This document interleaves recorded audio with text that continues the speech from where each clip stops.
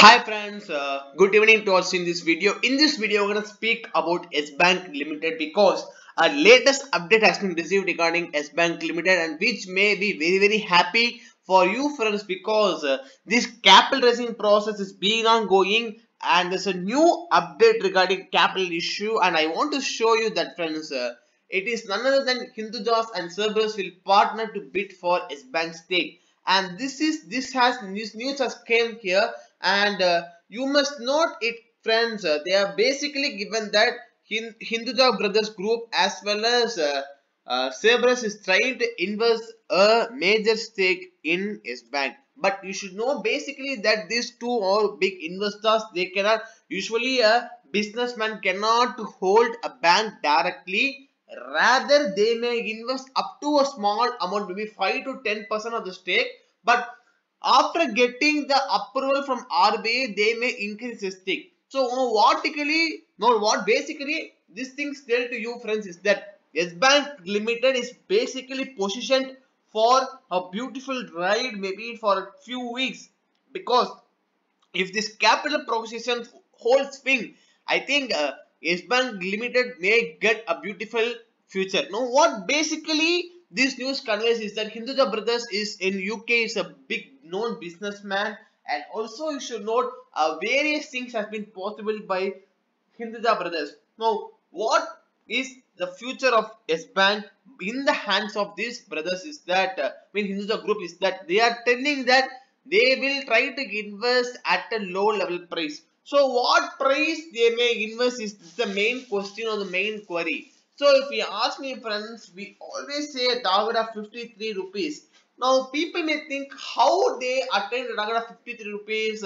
Maybe we should give a clarification regarding the 53 rupees. If you ask me friends, you should note a main point of this is the book value of the share is around 106 rupees to be precise.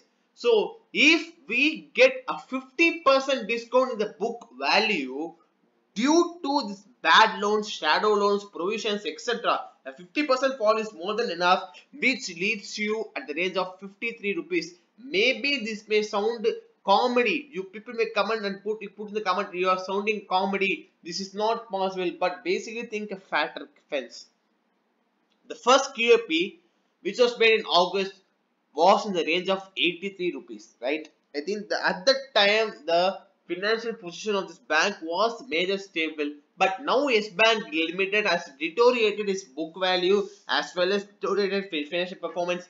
The reason is that all happened in a single day with single time. We should know that Cafe Day gone and also you should know ATAG Group's loan and also several other parties loan, and this basically now Vodafone India is been rising up, but you should know that Vodafone India is trying to maintain its equilibrium point and is trying to move away from this all hindrances. But you should not maintain about this S Bank Limited is that trading cautiously in S Bank is for short term traders is very good. But now this into the brothers has been trying to invest in this company. I think this is very good news and you should note because they are given the Indian lender it has been struggling to raise capital, which means they are telling about this company Yes Bank Limited. So they have said that the spokesperson for Hinduja Group as well as this RBI service, they did not immediately comment to this because I think it is a very price sensitive information. If Hinduja Brothers Group come and invest in this Yes Bank Limited, I think people who are losing their money in Yes Bank currently now would definitely benefit of this investment. Maybe they can invest at the low price, but basically note this point, friends. Wait patiently. The positive news for S Bank will definitely help you a lot. Maybe I may sound a bit comedy for you, but I think staying positive will definitely help the share to move around because we never expected this kind of news would come. Already we always see media will putting a bad news about S Bank Limited basically on this capital fundraise issue.